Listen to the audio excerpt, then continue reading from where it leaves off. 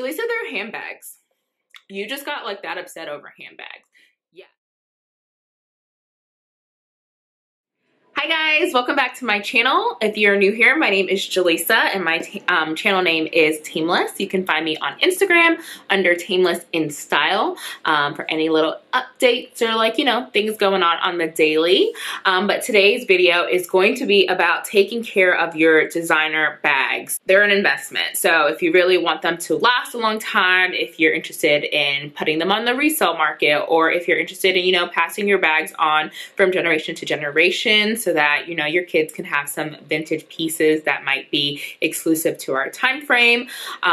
It is very important to make sure that you are taking care of your bags. And I also will touch a little bit about on repurposing them. So if it's a bag that's something that's a classic that you don't use too often, on how to kind of rehabilitate it and make it something that you can use in your everyday, because as we know, styles change. So at one time we were all about the baguette, or we were all about, you know, that bag that you hold in the nook of your arm. And like right now I'm all about a crossbody and something that's going to keep me hands free and something that's the most versatile that I can wear lots of ways. So without further ado, we're going to get right into it. Okay, so the first thing that we're going to talk about is storing your bags. Now that is probably for me the most important thing, and the thing that is going to make a huge difference on the longevity of your handbags and really just any kind of imperfections or creases. So all of that's going to come with you storing them. So first thing, I'm going to talk about how you stuff your bags. So for me, I stuff my bags with bubble wrap,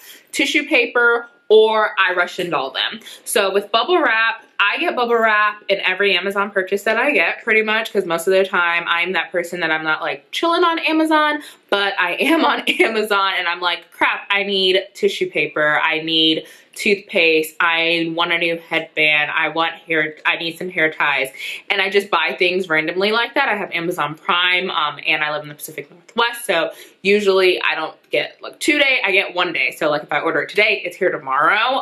So yeah. So anywho, so a lot of times it's just easier for me to just order it online. It'll get there faster than I will remember to stop at the store. So I get a lot of bubble wrap. So reuse that bubble wrap, because bubble wrap can get pricey to go out and buy it. So I put bubble wrap in my bag. So this is a kind of an older bag that I have that I don't really wear that often, that I wish I wore more, but I just kind of hold on to it. And it is a Marc Jacobs single. And inside of it, I have some bubble wrap. So the bubble wrap's kind of flatter. So the great thing about these, so they come in like 3 different sizes per se. They usually come in like something like this, where it's like more of a square, and they can get flattened out. So you can see this other one is like completely flat. There's no air left in it, but they do have a perforated edge, what I like about it. So they can come in like long rows. They can come in something just as small as this. They can come as a single, and they have this perforated edge that you can adjust it. You can just rip them apart, and be careful because you don't want to rip your bubble wrap, but you can rip them apart like so that you can adjust them to fit into whatever bag you need to. And you don't want to overstuff your bags when you're using these, which can happen. So that's why it's great that you can adjust those, but you just take bubble wrap and stick it inside. Now this could probably use another one, but for now that one is fine for me, and it like gives it a little bit of shape so that it is not getting completely squished, and it has some bubble in there. So bubble wrap. Tissue paper, some people like to use tissue paper, or use a tissue paper that you got from the boutique when you purchase your bag, which is 110% okay. For me, I prefer bubble wrap just because tissue paper, especially if you don't have the tissue, especially if you don't have the tissue paper that was given to you at the boutique, but even sometimes when you get the tissue paper from the boutique, it's not gonna be just one big chunk of tissue paper, it's just like multiple, and that can get a little bit messy, especially when you use your bags on the regular, you're pulling out all this tissue paper and there's tissue paper all over, versus I feel like the bubble wrap can sometimes be a little bit more contained, even if you have to use different strips of bubble wrap, or, you know, different sizes of bubble wrap, because like I said, it does come in multiple sizes, whether you get the like classic that's bubbled all over,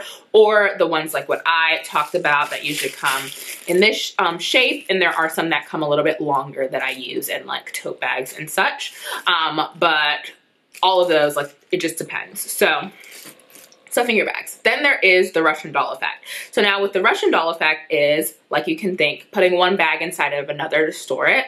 Some people don't like this effect, and that is just because you forget that you had a bag. You can't find bags because you forget where you stored them. You forget what you stored them into. My kind of tidbit and takeaway from that is, A, if you forget that you have a bag, it's probably best in time for you to part with it. Now, a lot of people are going to be like, what? Yes. If you, like, it's just like if you go in your closet, you're like, oh, I totally forgot I had this sweater. I just bought something similar to it. Okay, you probably don't need either of those sweaters. Probably time to, like, return one and get rid of the other one. Or it might be something that you gravitate towards, but you're not wearing because it's just sitting in your closet. So that is just one takeaway. That might be an inkling for you to get rid of something. And then your second thing is organize. If you have it organized, it's really easy to remember. So for me, I try to do it by style and color. So like right here, I have my Goyard. Oh, this is so heavy because it's Russian doll. My Goyard tote, St. Louis tote, and that guy. So inside I have my tote, and inside of that you can see some dust bag poking through. And then inside of that guy, I have my MCM tote. So inside my MCM tote, I have one more bag, and I have my Alexander Wang is in its dust bag inside of there. And that is a shapeless bag. The leather doesn't have anywhere where it can get creases because it is, they call it like it's elephant was the color of it, and it literally, to me, I don't know what they exactly call the leather, but it feels like elephant skin. So it's very kind of versatile, so it doesn't need anything to keep its shape. So that's a perfect bag to put in there. All three of these bags are gray, and 2 of the 3 are totes. So that helps you to really remember what you have stored inside of one another, because if I'm looking for a gray bag, it's probably with my other gray bags. And if you're looking for, if I'm looking for a tote, it's probably within a tote. So that's a great way to really keep them organized, is just putting them within like items. So whether it be by color, by brand, or by shape. So those are great things. The other thing, like you saw me pull out these guys, is dust bags. So you want to make sure that you have your bag in their dust bags. So a lot of people put their bags on display. That is perfectly okay. I live in an apartment and I don't really have the space to put them on display, or really just kind of want the need. I prefer having them in a dust bag and having them stored away in a closet or wherever. So I like to keep them in their dust bags. So every bag at this point that I own, even bags that are not designer. So bags that are like your bridge brands, like a Rag & Bone or a Kate Spade or Coach, and some people will say those are designer. They're more of a modern or bridge designer, but they still are pretty expensive bags. They come with a dust bag. Even some of your bags that you get from the Forever 21 and such of the world are gonna come with a dust bag. They're not gonna be a super more cloth and quality dust bag. It might be something that's a little bit thinner, or just toss around, but they come with dust bags. And if they don't, you can always make your own, which I have done in the past. You can make a dust bag, preferably out of felt or cotton, something that's going to be nice and soft on your fabric, even satin, something that'll be soft in your leather and won't have any kind of scratches or abrasions. Or you can buy dust bags. They sell dust bags at the Container Store.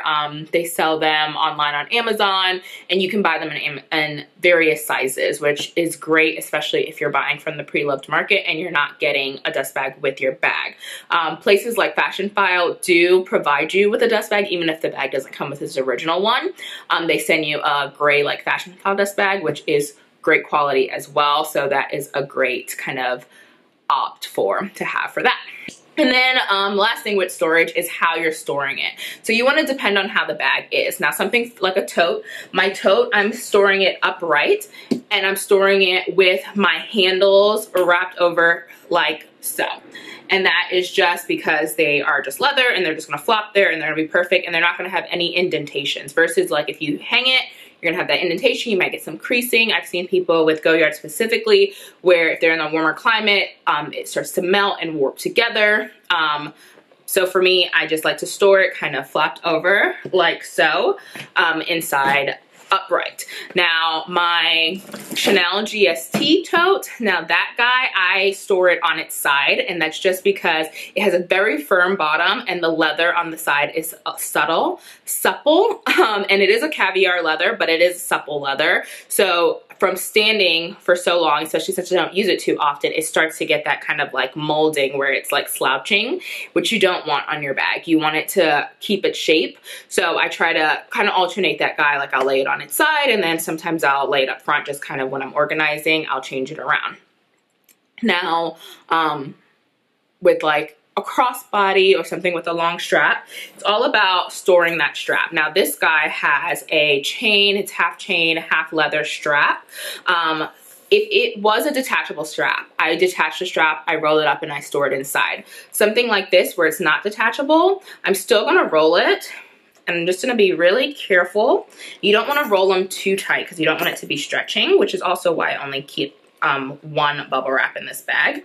But you're gonna roll it up nice and softly, and you're gonna slip it inside. I'm gonna show you guys in a minute.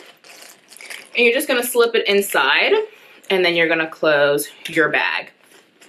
Ta-da, easy, nicely stored inside. You do this because if you have a full leather strap, you don't want it to be wrapped up all kinds of crazy, and then when you go to take it out, that's when you have it all like warped and, you know, looking crazy. It's all, you can't keep it straight, your bag's all over the place because of the strap. That's A. B, when you have a chain strap, if it's laying on the leather and you have it stored for a really long time, it can stain the leather because it's metal, and just from weathering and such, it can stain your leather, and you don't want that. So you want it wrapped inside. You can even, like I said, how you can make a dust bag, you can make a cover for your chain straps and put it on the chain strap so that you don't have that issue with it having any kind of indentations on the leather or changing color. So those are great tidbits there. Now, let's move to the second thing. So cleaning. So you want to make sure that you're cleaning your bag, especially if it's, for instance, you have a bag that is more of a summer bag and you're, you know, September comes around and you're packing it up. Make sure that you clean it before you put it away.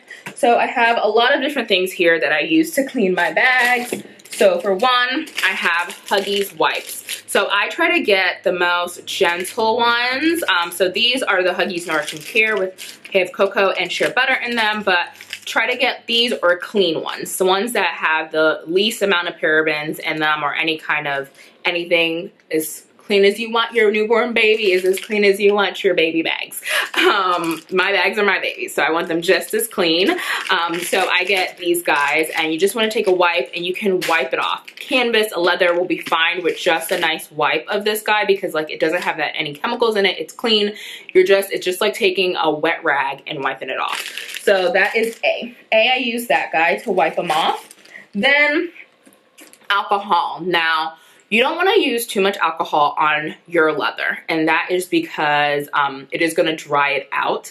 Think of your leather as a living organism. So it's like a plant pretty much because leather comes from animals. So it will dry it out if you use too much alcohol. So if you're using alcohol on it, make sure that you're moisturizing it afterwards.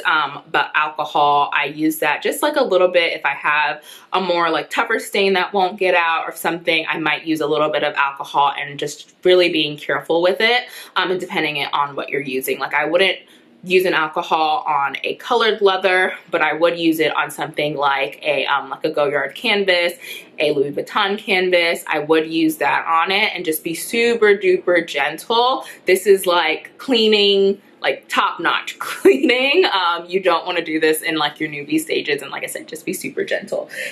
Just use cotton swabs or cotton ball, and that is just going to be making sure that you're being super gentle, and just really when you're using your bag, you just want to use it just barely tapping it when you're using these to take things out. You can also, in the same realm of that, you can use vinegar, vinegar on your suede if you have like a pen mark or something in it, and just again be super gentle. I've used that both, used like vinegar or alcohol on suede like shoes that I got a pen mark on. I bought them on sale and they had a pen mark on them, and just used cotton swab and like used a million cotton swabs. It took forever, but just like being super gentle, and it literally just picked that ink right out. That if you look at them now, you couldn't even tell that there was a marker in them.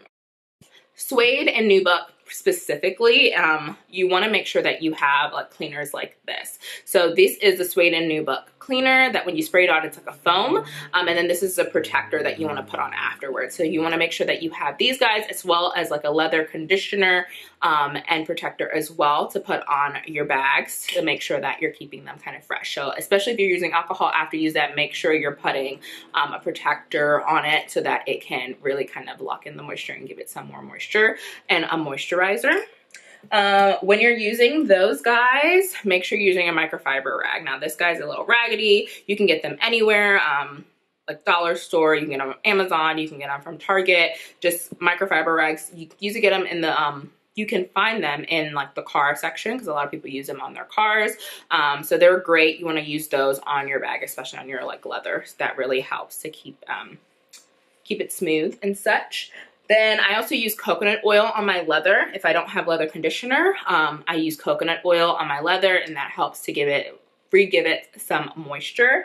As well as I have this guy, Cadillac Boot and Shoe Cream. This is like the OG of conditioners that I will use. It's it conditions and protects. It says cleans, polishes, protects, and conditions for all types of leathers, vinyl, reptile, and other exotic skins. Like this is the one. This is the best one. Like if you're gonna buy anything to like clean and take care of your bags, like this is the guy. This is the one you want to buy. And then we have this guy.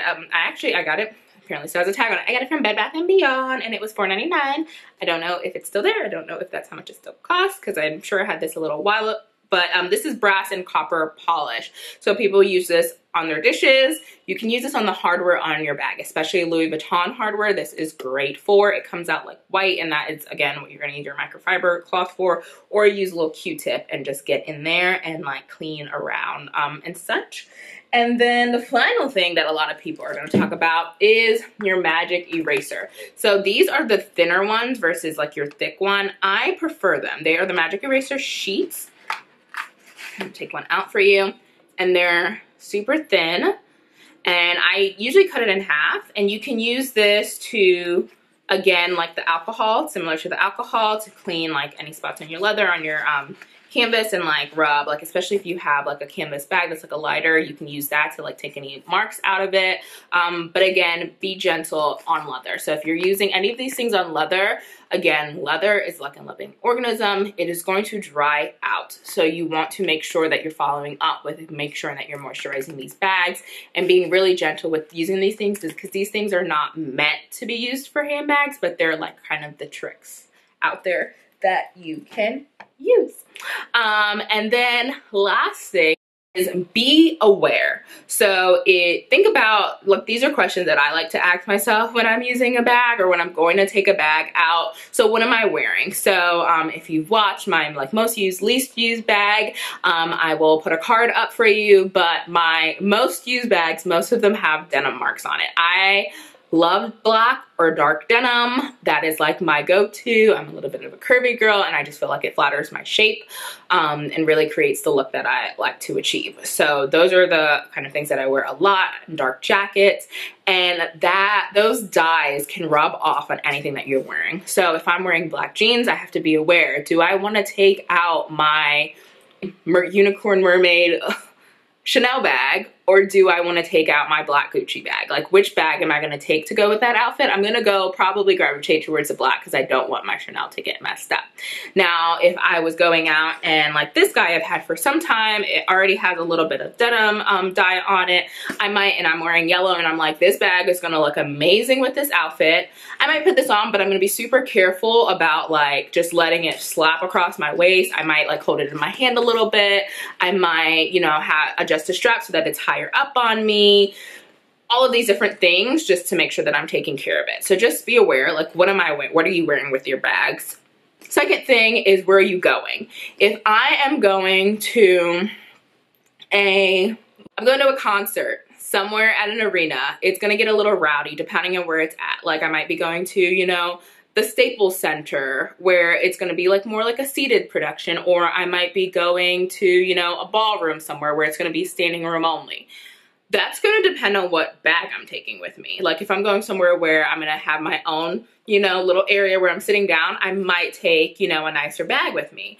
But if I'm going somewhere where I'm going to be in a crowd, I'm going to be bumping with people, I'm going to Coachella or, you know, something in the water, something where there's a lot of people around and I'm going to be bumping and grinding, I might not take a Chanel with me. I might take, you know, a Gucci or a Louis Vuitton like backpack, something that might be a little bit more worn in, that I'm not too afraid of it getting knocked about because I know what's going to happen. Or I might take something that's like not on brand. So I might take a MZ Wallace with me, or, you know, a Kate Spade, you know, all of these different things. So you just want to be aware of where you're going and your environment that you're going to be in, because you don't want to take your super nice bag to somewhere where there might be, you know, go to, this is a perfect example. I love going to Carnival. I go to Carnival Juve, and there is powder and water and everything going around. 9 times out of 10, when I go, I do not have a bag with me. And if I do, it's like a cheap backpack that I don't really care about getting messed up.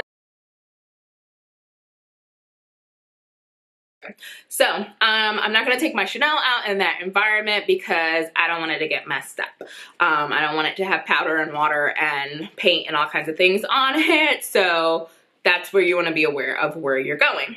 And then a good question that I like to ask myself is, how upset will I be if this gets ruined? That's going to depend on A, how often I'm wearing the bag and where I'm going. I used to baby my bags so much. It's like, you know what? If I love it, I'm gonna wear it. If like something, like I'm gonna take care of my stuff like I usually do. If something happens, like it's life, but I'm not gonna like baby them and cradle them. So that is kind of like the one thing, is like I try to like let them be them. So that is it about how to take care of your bag. So just remember those 3 things. Those are probably the most important, is storage, making sure that you're storing them properly and nicely, and being aware of how you need to store them, cleaning them. It's really important to make sure that you're cleaning and protecting your bags, and making sure you can ask your SA when you're buying your bag. So if you're at Louis Vuitton, Chanel, Gucci, like all of those brands have services where you can send your bags out to get repaired.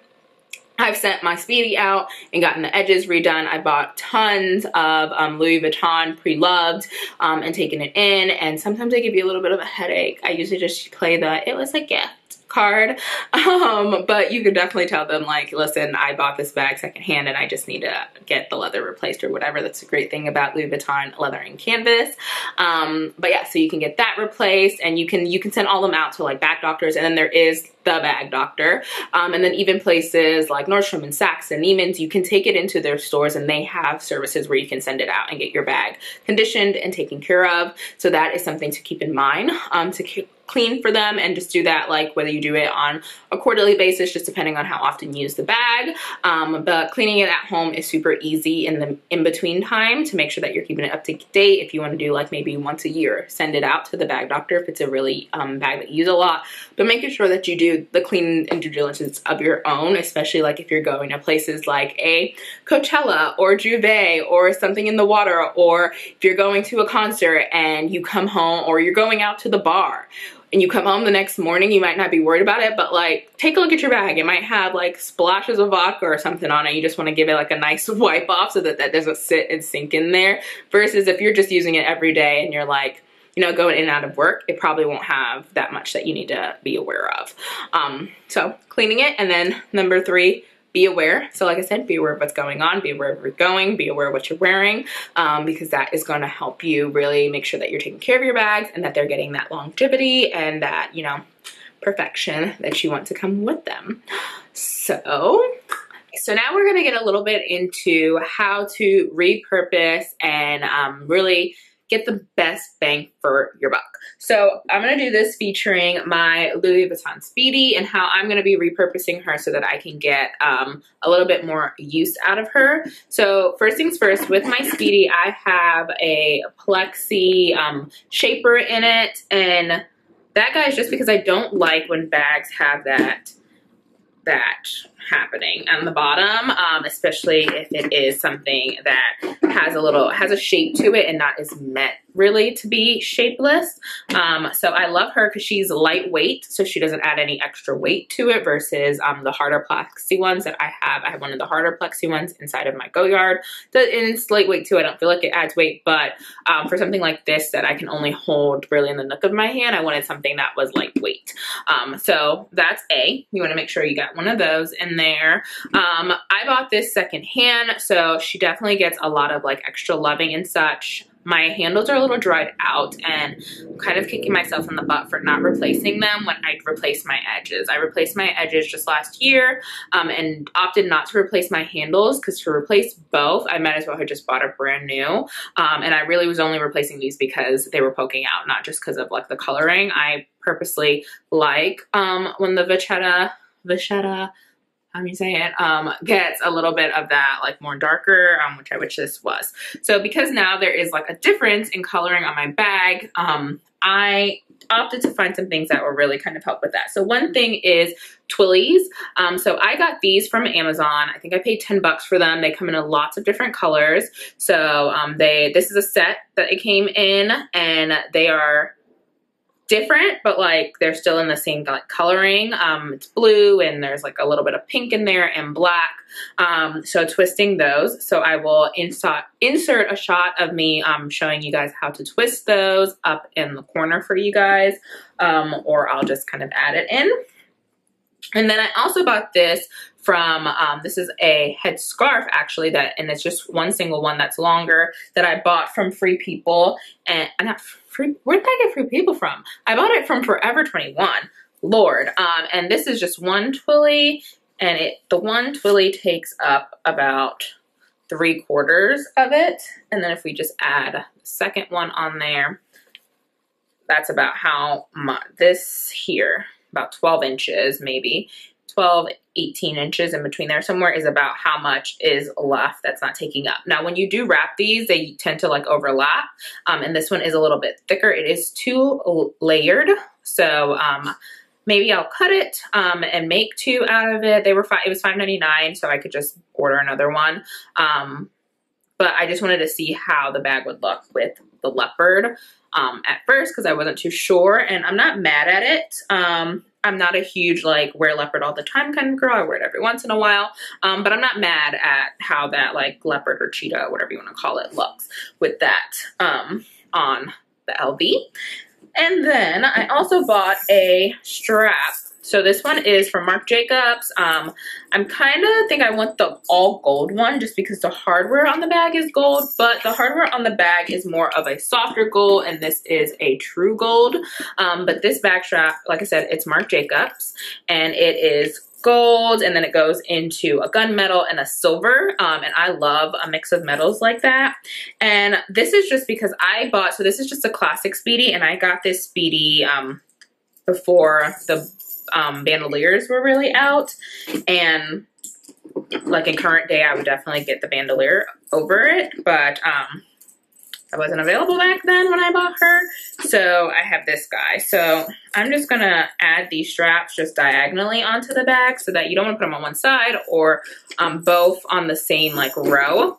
So I wouldn't put them on one side and I wouldn't put them like this. So you want to put it diagonally so that you get like the most support.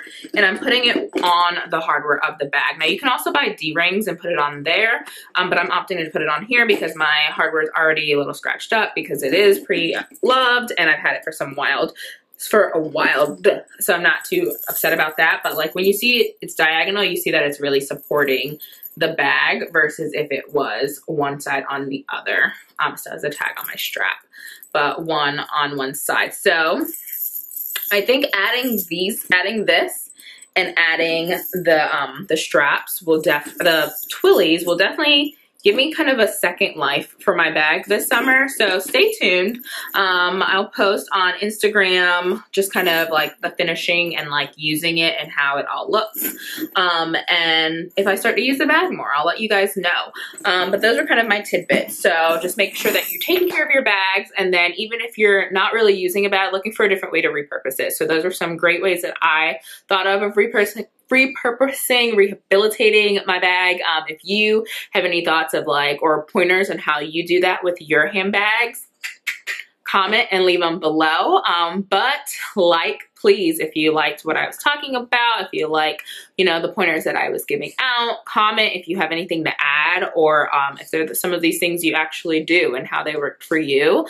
Because, you know, just like reviews on Amazon, people love to see what other people are doing out there. And please subscribe to my channel. So uploading pretty much once a week at this point. So just, you know, subscribe up there in that corner and you can watch another one of my videos.